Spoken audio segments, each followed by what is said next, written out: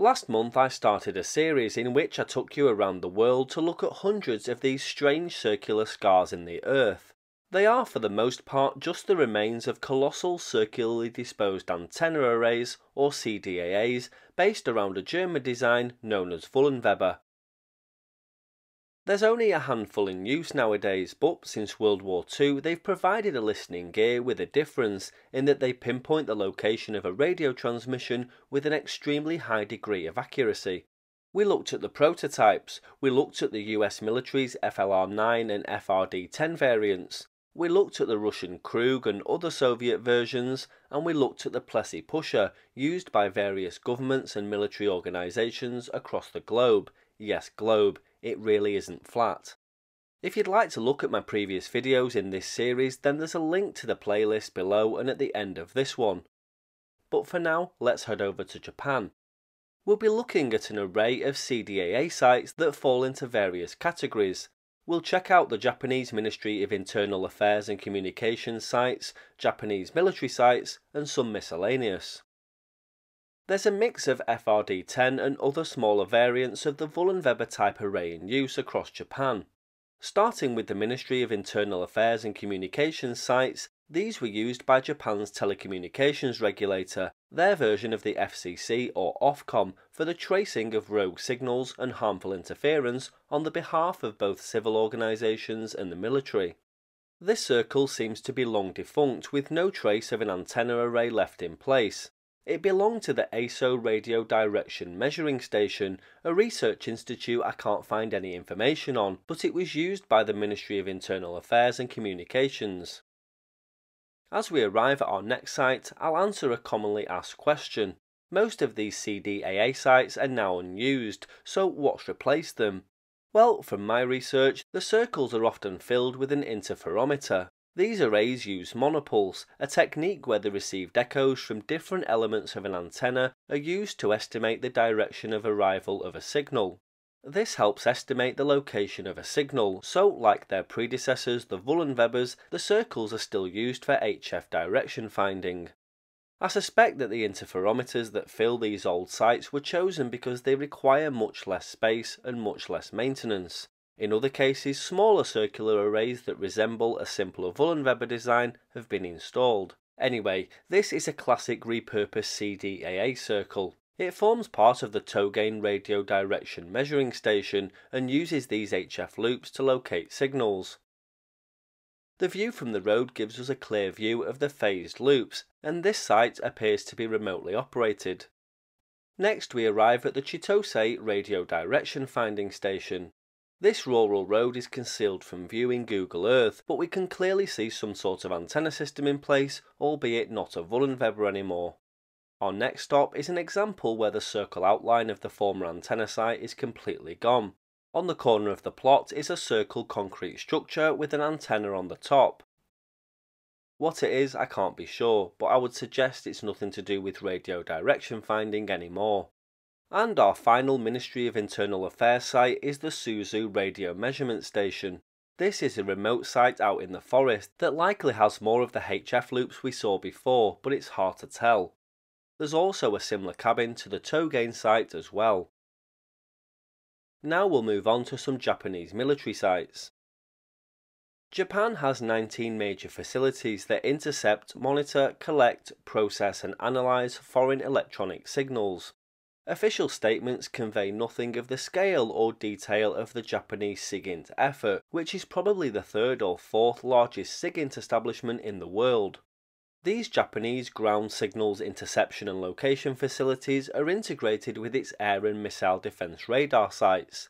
Together with Japan's own long-range underwater surveillance systems and combined with the parallel Japan-based United States air, ground and underwater surveillance systems, they take Japan a very long way towards its stated aim to ensure information supremacy in the region. The Defense Intelligence Division Detachment has primary responsibility for operation of the 8 major SIGINT stations at Wakkanai, Nomuro, Chitose, Kobunato, Oi, Miho, Tachiari and Kikaijima. 7 of the major Defense Intelligence HQs and Japanese Ground Self-Defense Force stations have HFDF systems.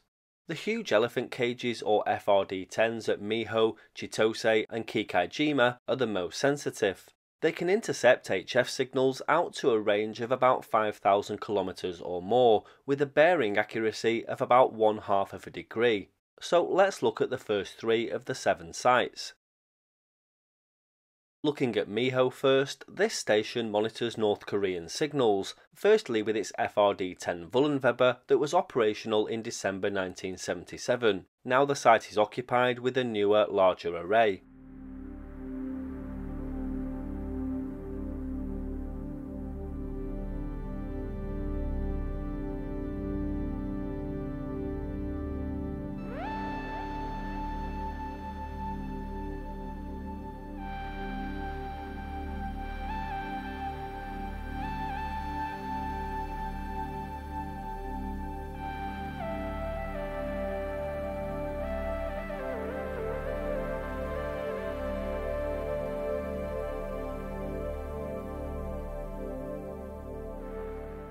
Then at Higashi Chitose, we can see the FRD-10 Wullenweber array again for allegedly monitoring North Korean radio communications. This former US military station's FRD-10 is the same as what would have been at Miho, and that was installed in 1987. A smaller 8-element CDAA was installed by 2009, and at the moment it monitors Russian signals.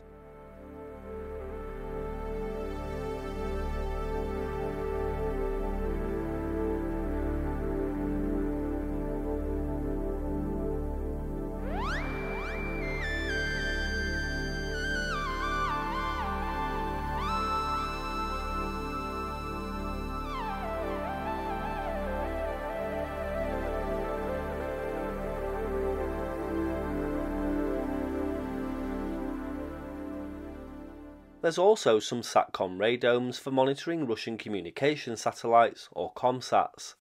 And then Kikaijima apparently monitors Chinese radio signals.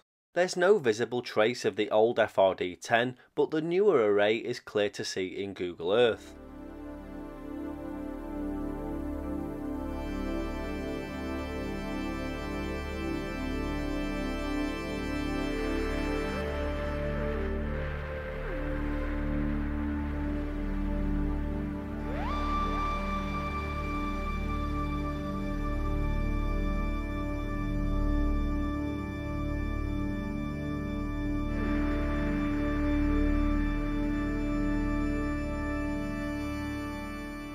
Moving on to the remaining 4 of the 7 intelligence sites, a new 7-element system was installed at Wakkanai, Nimoro, Kobonato and Tachiari in 2008 to 2010. They consist of 7 masts about 13 metres high, deployed in a circle with a radius of 40 metres. It has a circumference of about 351.3 metres and a distance between each mast of about 36 metres. At Wakkanai, Nimoro and Kobonato, these 7-element systems replaced 36-element systems with 2 concentric circular arrays of 18 masts covering the lower and higher parts of the HF band, which had been built in 1988, 1991 and 92, and 1988 respectively. At Tachiari, the new 7-element system replaced an old 8-element HFDF array. Similar systems had previously been at Miho, Kobonato and Kikaijima, but these were dismantled when their larger CDAAs became operational. So let's look at these 4 sites.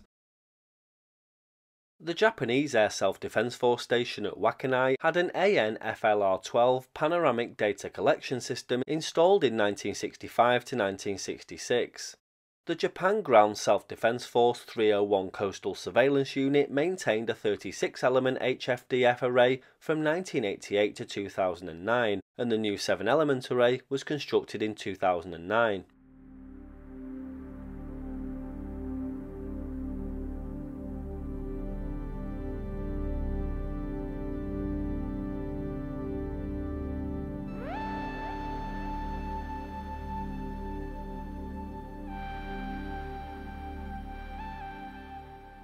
The site at Higashi Nimoro had a JFLR2 panoramic data collection system installed in the 1980s. The Japan Ground Self-Defense Force 302 Coastal Surveillance Unit maintained a 36-element CDAA here from 1991 to 2011, and the new 7-element array was constructed in 2010.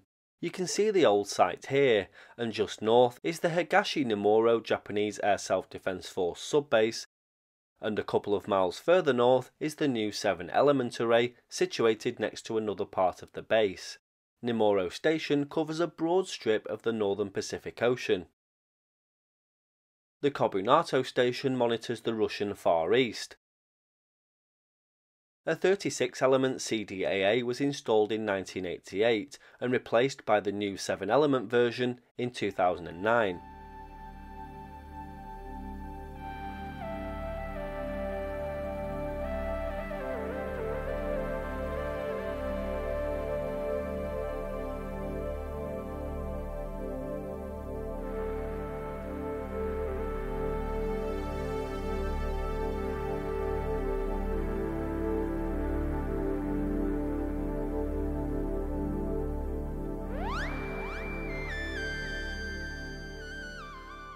And finally we arrive at the Directorate for Signals Intelligence Tachiari Communications Station and this secure facility next to the highway.